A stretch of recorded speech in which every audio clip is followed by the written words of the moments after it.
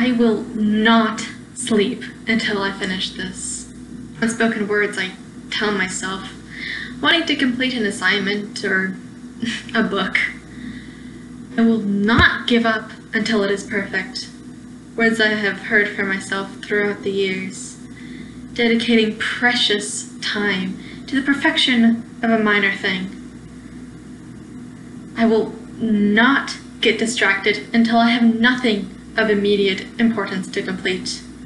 A phrase oft told to myself, though not followed too closely. If I understood myself, I would know that sleep should not always be put off. If I understood time, I would know life is too short to continually worry about perfection. If I understood the world, I would know that sometimes the best things come out of moments of so-called distraction.